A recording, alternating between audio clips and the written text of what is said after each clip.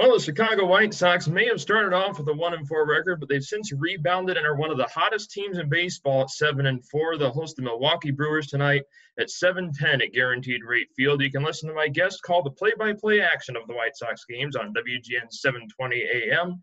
And he also happens to be a graduate of Bradley University. Andy Masur. Andy, thank you so much for being on the program. Hey, thanks for having me. Appreciate it. Yeah, go Braves. Obviously, you have spent that time in Peoria first as a student at Bradley University. If I may take you back to that time, what were your years spent on the hilltop like? Well, it was a lot of fun. First time, obviously, experiencing life away from home and from mom and dad, which was kind of liberating at times. It was interesting at times having to deal with my own situations rather than being able to call and ask somebody for help or whatever. But I had a great time.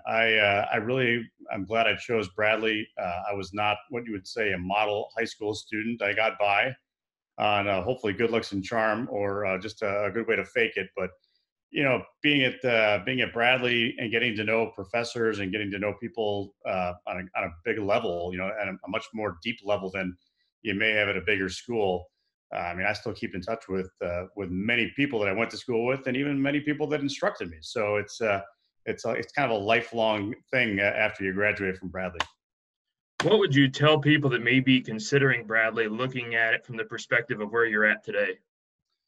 Yeah, you guys, if you're interested in going to Bradley as far as going to communications school, your options are a lot better now than they were when I was there.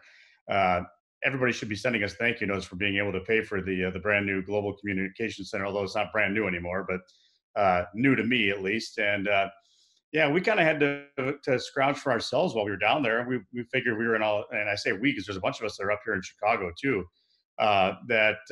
We found stations to go to, we found things to work on in the market, which was fantastic because it's a good market to start in. A lot of people wish they could get to this market in Peoria to culminate their careers. So felt pretty fortunate to be able to start there. But right now there's a wealth of things available to you, and a lot more than was available to me before. Not just with the communication school, but also with the different forms of media, like we're doing right now. I mean, you can do a podcast on Zoom. You can do a podcast, whatever host you want to have. You can do your own thing. I mean, it's so much more liberating now, and there's so many more opportunities to get your work out there than there were back in the day. And back in the day, it wasn't that long ago. So you can only imagine what's going to happen, 5, 10 years from now. We'll be talking, I mean, I don't know, who knows, we'll be talking holograms at that point. I'm not sure, but yeah, but I love the fact that you can go to a good school, get a great, well-rounded education, uh, get that personal attention that you probably need at that point. And I really enjoyed it. I would highly recommend Bradley. Your time in Peoria obviously wasn't just on the campus. You also spent some time at the radio stations WMBD and what's now called 93.3 The Drive. Could you kind of tell us what your experience was like on the radio waves of the Peoria market? Yeah, well, it took a little time to get there. This is again, we were sending out resumes at the time, no tapes because I didn't really have a tape to send out, but looking for internships my sophomore year, and I got a response from one station, and it was WMBD, and they basically said, "No, you're too young. We'll keep your application on file," and blah blah blah. You hear that all the time. You never think they're going to follow up on it, but I give them credit. They followed up on it the next semester, my first semester, my junior year, and I wound up doing an internship there at the radio station for their morning show. And basically, I never left. It was one of those kind of things. It was kind of like an infection. I just kind of spread my wings in there, and they couldn't get rid of me. At one point, I had 4 different time cards for part-time jobs in that station. I had an on-air shift on the weekends on WMBD 1470. Then I went across the hall and did top 40 on KZ 93 at the time. I would write copy for commercials, and I also would floor direct for the Channel 31 television newscasts, which were also down the hall. So I would have a full day. I mean, I would start 10 a.m. at 10 to 2 on WMBD. I'd go 2 to 6 on KZ 93. And then I'd walk down to the newsroom after their 6 o'clock newscast, and I would floor direct the 10 o'clock cast. So I was I was there for 12 hours, getting paid diddly, but some of the best times of my life, when some of the greatest people I've ever met were during that time. So it was a lot of fun. I want to go a little further in your career with the Padres at that one point. What was it like filling in for somebody like Dick Enberg, and what was it like just being around a broadcaster like him? Obviously, people in the industry know how revered he is, and within the Padres family as well. Yeah, and you're too young to remember the 1985-86 season for the Bears, and the Super Bowl in New Orleans was actually called by Dick Enberg. And Dick Enberg and Merlin Olsen were the two guys that were on the call for that game. And I'll never forget that because I drove down to Bradley early from the winter break to get back down to watch the game with a bunch of people that I had met. So to kind of be able to rub elbows with a guy like that was pretty cool. The fact that he had actually heard me in San Diego before he came to the Padres. I'd already been there 3 years before he got there. And knowing that he was listening to some of my basketball games, he was the voice of UCLA basketball during the heyday of the John Wooden era, and the Lou Alcindor, later Kareem Abdul-Jabbar, and Bill Walton, and all those guys. So to think that somebody like that had actually heard my work and was still willing to talk to me made me feel pretty good about things. So yeah, there was never any lessons or anything like that he would ever take me aside, because by that point I'd been in the business for a while. I was working for my second big league team, and he knew that. And I think he respected me for what I did, and I certainly respected for him for what his career brought. And I mean, it was just weird to see him walking down the hallway or saying hi to me and thinking, "Man, you called the Bears Super Bowl. This is pretty cool." So that was kind of how our relationship was. You've also spent time with the Cubs and the White Sox, obviously now full-time on the radio for play-by-play for the White Sox, but what has it been like being professionally around the two pro baseball teams in Chicago, being somebody from the Chicagoland area? Dreams. I mean, it's a dream come true. I mean, if you can work in your hometown, you don't have to move. You know everybody here. You know the lay of the land. Your family's here. Friends from as far back as grade school are still here that I talk to. So it certainly makes it a lot easier to manage. And it's two teams that you know a lot about because you grew up here. So even if you grow up a fan of one team and not the other, you still know about the other because they're in your city. So I mean, it works out pretty well. It was great. It was great getting in with the Cubs when I did. There were not a lot of winning seasons. Yeah, there was the one in 2003 that I was a part of. But what it did for me there was it taught me a lot about the industry and about sports broadcasting and about being a good partner on the radio, being a diligent worker, trying to break stories, trying to forge relationships with players. And I was young in the game at that point, so some of my earliest lessons of what to do and what not to do were formed there. And it really prepared me for going to San Diego and now coming back here to work on the South Side. And I wouldn't trade any of those experiences for the world. I mean, my boss there, Dave Ennett, was smart enough to hire me there and then smart enough to hire me back. I give him a lot of credit for that, by the way. One of the best people I've ever worked for in my life. But, those were the kind of great days because he would let you do your thing. And he never really nitpicked. He never micromanaged. I was kind of on my own. I learned a routine on my own, and which was great because it's changed over the years, obviously. But you have to have a baseline. You have to have a starting point to have that way to prep and way to get ready for a game. So those were some great lessons that I learned early on. It also allowed me to become friends with a guy like Ron Santo. I mean, it was. A guy that I had known quite a bit about, obviously, when I was growing up in town here. And I kind of knew I was onto something big when my dad met him for the first time, brought him up to the broadcast booth at Wrigley. And my dad, who is usually, very confident, speaks a lot, was kind of tongue-tied a little bit and was in awe. And I thought, first time I've ever seen that. So this must be a pretty big deal.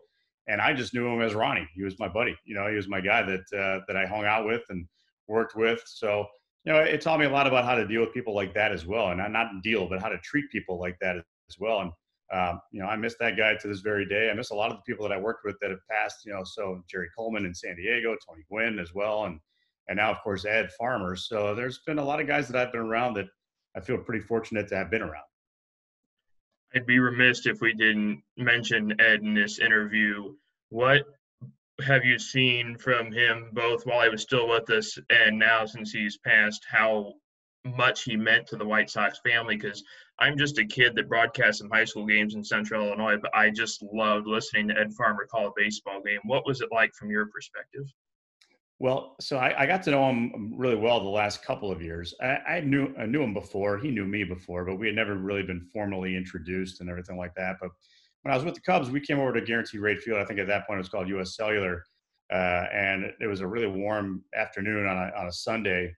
And Ron Santo on our broadcast crew obviously had suffered from diabetes and we had to keep a close eye on him when the temperature got hot because his blood sugars would go crazy. And Ed came down to our booth and really made sure that Ronnie had everything that he needed. He gave him a Coke, he gave him a Snickers bar. So if he had a sugar attack, he could at least, have something close at hand.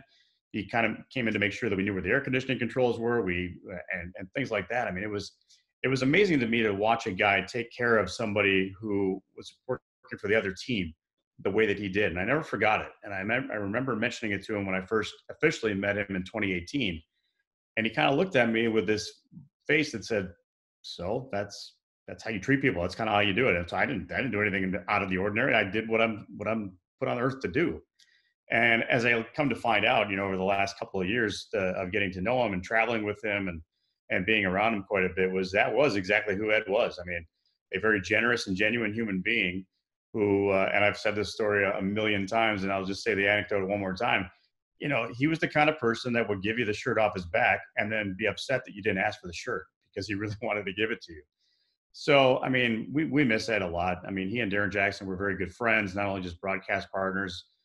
They were very close. Their families were very close. And, sitting in that booth right now, it does feel a little empty, not just because there's no people in the stands, but it just feels weird not being with Ed in that booth because that's all I've known since I became part of the White Sox with WGN Radio. We're moving forward as best we can. We're honoring Ed every chance we get. We're talking about Ed every chance we get. The White Sox are wearing a patch that says Farmio.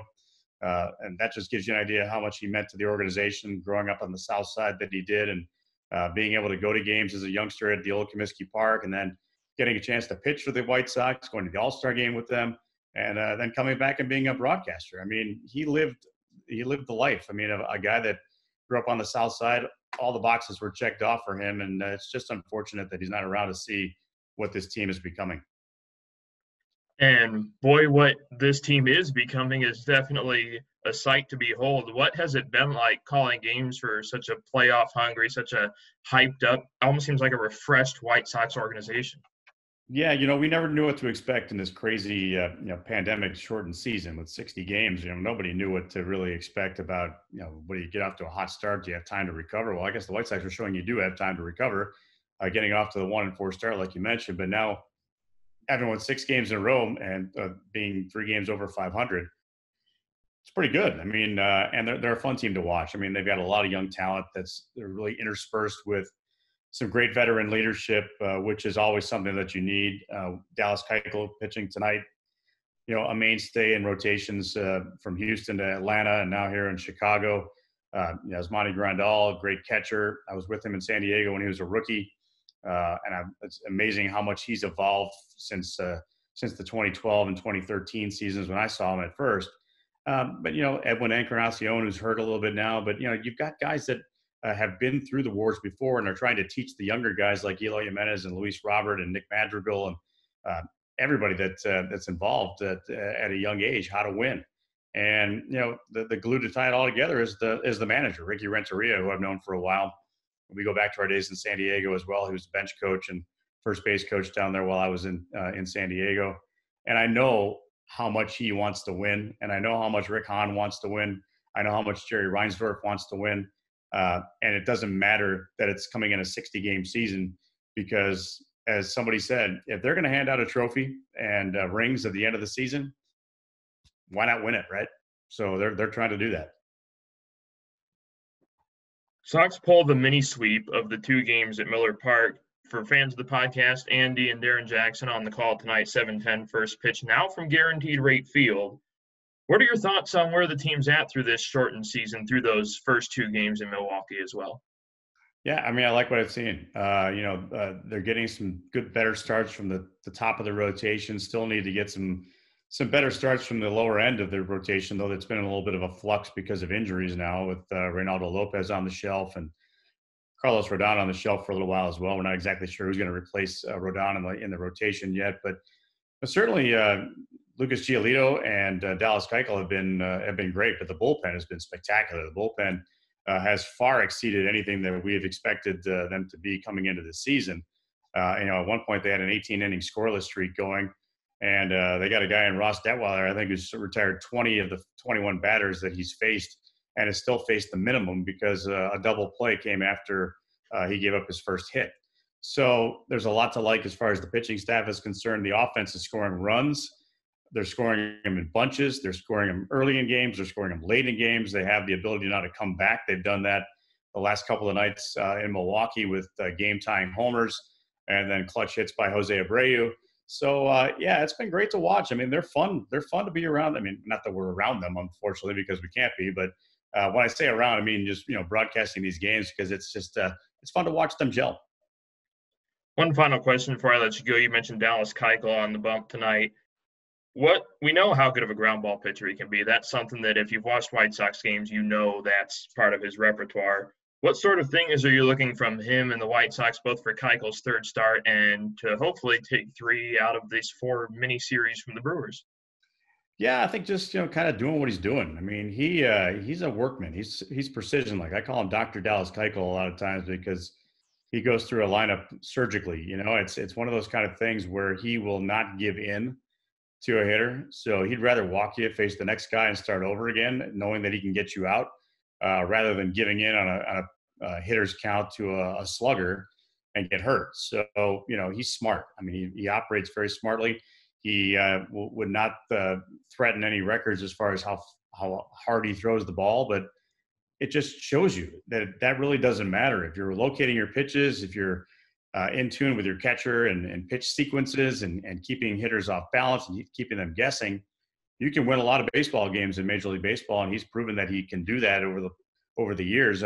Cy Young Award winner in his past, and not a bad little run with Atlanta, though he signed late last year, and now reaps the benefits of that with the White Sox here with a nice long contract. He's lived up to it at this point. I like watching him throw. You're going to get a professional performance from him every time he goes out there. He may not have it every night. No pitcher ever does. But you certainly have a better feeling knowing that he's going when you go to the ballpark.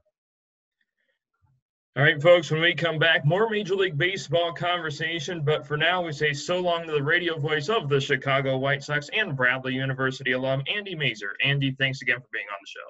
You got it. Thanks for having me. Take care.